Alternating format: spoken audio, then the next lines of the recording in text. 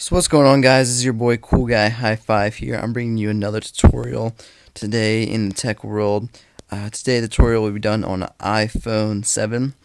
It can be done on really any iPhone as long as you're running somewhat of the latest firmware, iOS 10, iOS 9, maybe even iOS 8. You'll have this layout.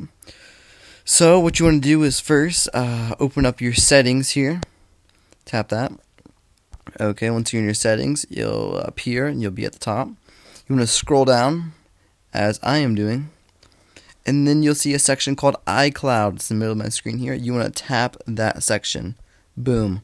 Here we are. We're in the iCloud section of your settings on your iPhone. Okay, and then you want to scroll down. Keep scrolling, keep scrolling. Boom, right here. It says find my iPhone. That's what you want. That's what you guys came for. Go ahead, click that puppy. Just click. We're in here. Okay. And then find my iPhone. It will have a little toggle switch over to your right.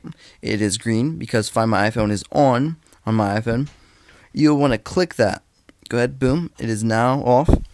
But you will first have to enter your iCloud password for your iCloud email or Apple ID.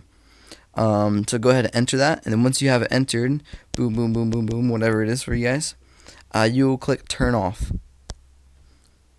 After it is turned off, your iCloud or Find My iPhone will now be off.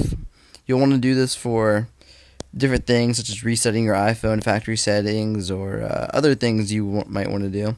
And Find My iPhone, it's pretty much a nuisance most of the time, and it prevents you from doing a lot of things. So there you guys go. Thanks for watching. High five that like button. High five the subscribe button. Leave a comment below, and I'll catch you guys in the next one.